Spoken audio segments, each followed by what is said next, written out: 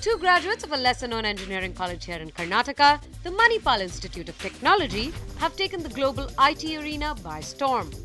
After Satya Nadella's rise to the Microsoft corner office, his college junior Rajeev Suri is now the chief executive of Nokia.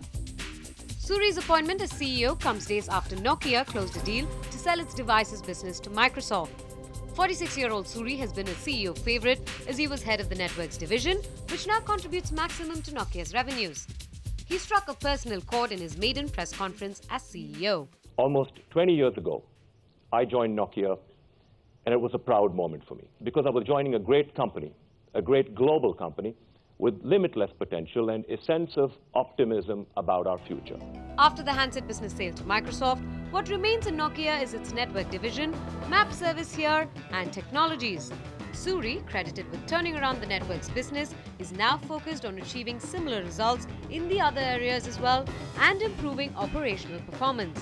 What was surprising, however, is the lack of attention that India got in Suri's maiden press conference, except for a mention of the Chennai plant, which has been excluded from the Microsoft deal because of its tax issues. We're keeping it. It works for the purpose of Microsoft.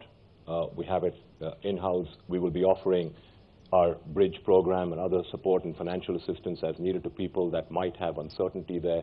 But of course, we have also signed a transaction service agreement with Microsoft. Experts believe, like Nadella, Suri won't hesitate in taking tough decisions either, especially going by his stint in the networks division. Clearly, Rajeev Suri has a tough task ahead as he tries to bring back mojo in Nokia and restore the sheen that this iconic firm once had. Chandra R. Srikanth, ET Now, Bangalore.